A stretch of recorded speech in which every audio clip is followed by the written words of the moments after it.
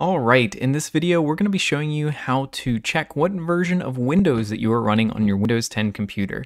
Now, this is important if you're on multiple different computers and they may be on different versions, and sometimes things like features and stuff don't show up on certain versions. So it's nice to know what version your computer is on. And personally at work, I use a lot of different computers, and it's really nice to know what version that they're running because sometimes things go out of date, and it's nice to know when you are or not up to date. So my favorite way to do this is just open up the start menu and you just type out WINVER, and it's a special command that's built into Windows that will start up their Windows version about Windows screen, and it will tell you exactly what version of Windows you have, and in this case it is 20H2, and then it'll give you your build number.